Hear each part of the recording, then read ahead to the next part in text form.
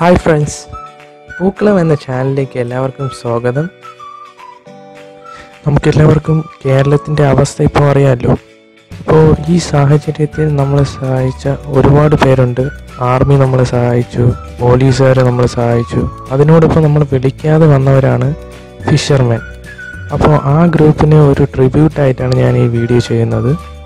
അപ്പോൾ ഇതൊരു പൂക്കളമായിട്ടാണ് നിങ്ങൾ ചെയ്യേണ്ടത്.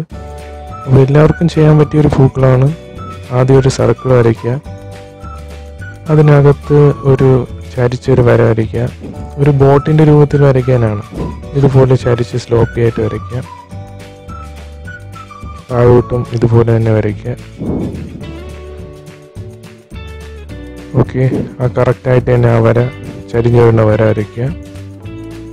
മുകളിലും അതുപോലത്തെ വര വരയ്ക്കുക. അപ്പോൾ എല്ലാവർക്കും ചെയ്ത് നോക്കാൻ പറ്റും. ഒരു ബോട്ട് കംപ്ലീറ്റ് ആയി കഴിഞ്ഞു. ഇനി ബോട്ടിൻ്റെ മുകൾ ഭാഗം നമ്മളൊന്ന് വരച്ചെടുക്കുകയാണ്.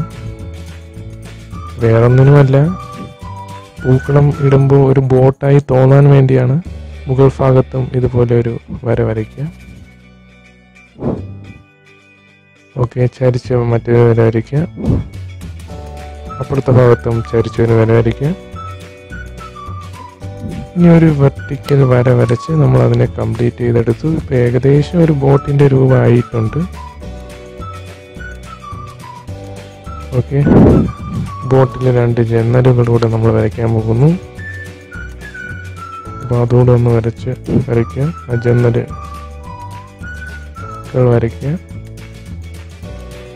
കറക്റ്റായിട്ട് തന്നെ വരയ്ക്കുക. ഇനി നമ്മൾ പുറം ഭാഗത്തൊരു റൗണ്ട് വരച്ചു. ആ വെള്ളത്തിൻ്റെ ആ വര വരച്ചു.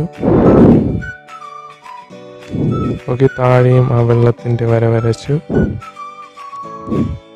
ഇനി ഒരു തവണയും കൂടെ അടിയിലായിട്ടൊരു വര വരച്ചു, വെള്ളം പോലെ വര. ഇനി ഒരു സർക്കിളൂടെ വരച്ചു കഴിഞ്ഞു.